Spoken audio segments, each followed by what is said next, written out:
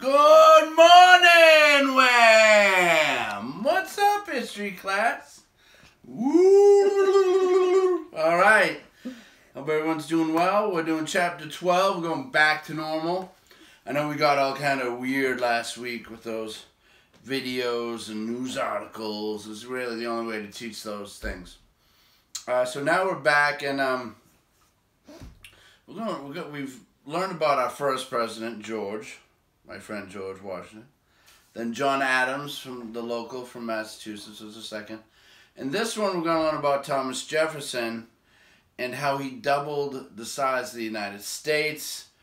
We're going to talk about Lewis and Clark. It's going to be quite an amazing chapter. It's going to squeeze a lot in. All right, so let's get learning about it. All right, and you remember Thomas Jefferson. That guy who wrote the Declaration of Independence. Well, he was our third president. We're going to learn about that right now. Okay. Chapter 12. The United States doubles in size. The man who wrote most of the Declaration of Independence became President of the United States in 1801. Americans voted for Thomas Jefferson to be their third president. The American Revolution was over. The United States owned all the land east of the Mississippi River except Florida. Imagine, no Disney. At first, most Americans lived in the 13 states near the Atlantic Ocean. But every year, more Americans moved to the west. By 1800, almost 1 million Americans lived on the land between the 13 states and the Mississippi River. They built homes and farms. They started new states for the United States. In 1803, the United States had 17 states. Sometimes Americans moved to land that was being used by American Indians. There were fights between Indian nations and settlers about who would use the land. Many American Indians were forced to leave their land. New Orleans was an important port city near the Gulf of Mexico and the Mississippi River. Many American farmers lived near the Mississippi River. They sent their farm crops in boats down the Mississippi River to New Orleans. We could say New Orleans. I think now really the correct way is New Orleans, all right? New Orleans. American farmers sold their farm crops in New Orleans. Ships from New Orleans carried the crops to port cities on the Atlantic Ocean. Spain owned Louisiana and the city of New Orleans. We read about Louisiana in chapter 6. Well, Spain allowed American ships to use the port of New Orleans. In 1800, Spain gave New Orleans and Louisiana back to France. This is crazy. New Orleans was a French city again.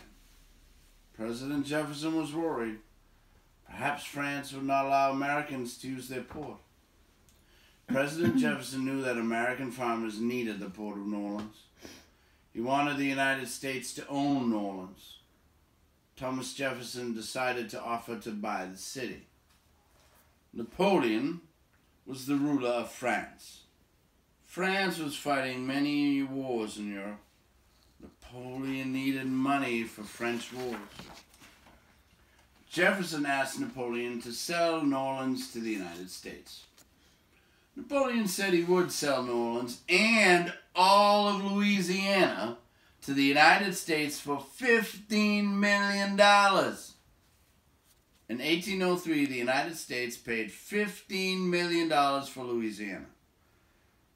Look at the map of Louisiana on this page. The United States now owned New Orleans and much land to the west of the Mississippi River.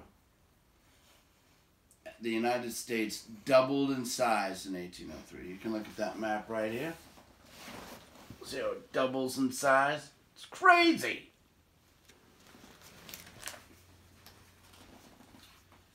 President Jefferson wanted to learn about the land, plants, and animals of Louisiana. He wanted to know about the many Indian nations who lived on this land. Jefferson asked Meriwether Lewis to explore Louisiana. Lewis asked William Clark to explore the new land with him. They formed a group with about 35 men. Lewis and Clark started their trip across Louisiana in 1804. During the trip, Lewis and Clark kept journals. They wrote about the people, plants, animals, and mountains. An African American named York traveled with Lewis and Clark. York was Clark's slave. He was a good hunter. York also knew how to get along well with American Indians or Native Americans.